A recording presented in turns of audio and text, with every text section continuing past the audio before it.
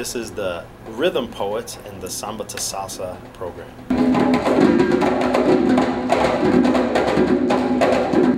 Learning about rhythms is just like learning about languages.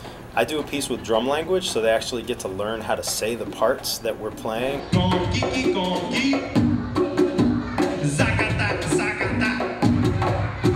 I guess I try to show them the power that music can have. This next piece is called Three Friends.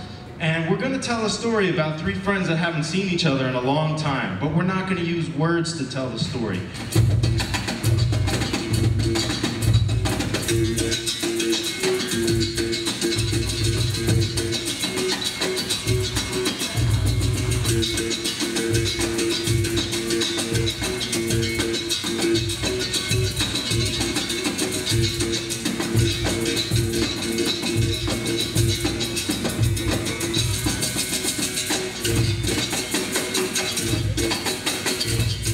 The type of education that we're bringing is different than I think most kids have access to in conventional classrooms.